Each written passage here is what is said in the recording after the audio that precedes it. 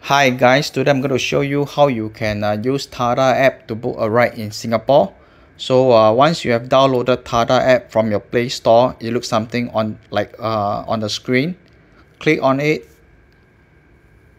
wait for it to launch, and then go ahead and book taxi. Okay, so let's say you are staying at a Hyatt hotel.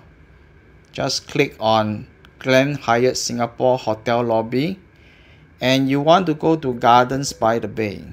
Gardens by the Bay. Okay, and select. Okay, and then you can choose which are the car type that you want to take. So in this case, we choose any Tada. Okay, and then once you have selected, you can just go ahead and book.